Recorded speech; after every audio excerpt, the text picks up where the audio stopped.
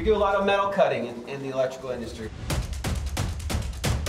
Everybody knows what a sawzall is? Welcome, everybody. You're the beginning of something really, really big, I promise you.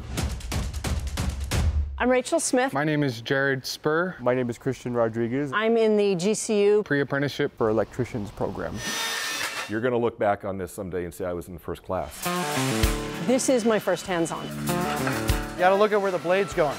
Today would be my favorite part so far. I'm excited being in here.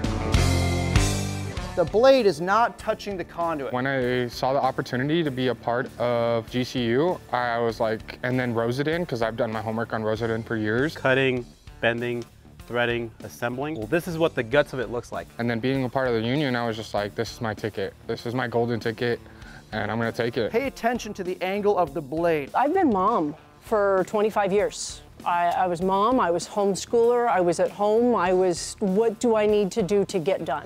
This I get to choose to do.